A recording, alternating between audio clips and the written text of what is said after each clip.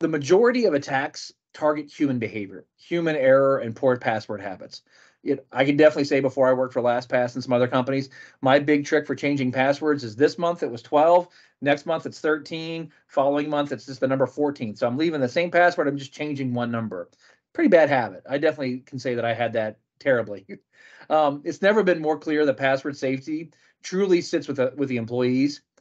They are not making the great choices. I mean, it's just they use reuse, like I was just saying, they reuse it, they memorize them, they don't update it if they're compromised. We hear about different companies having a password being exposed, and that might have been your one password with that company, but it was the same one you use for the rest of your stuff. So the rest of your stuff is still pretty much out there because they can make an assumption that if your password for Facebook was your dog, most likely your password for Apple is also your dog's name.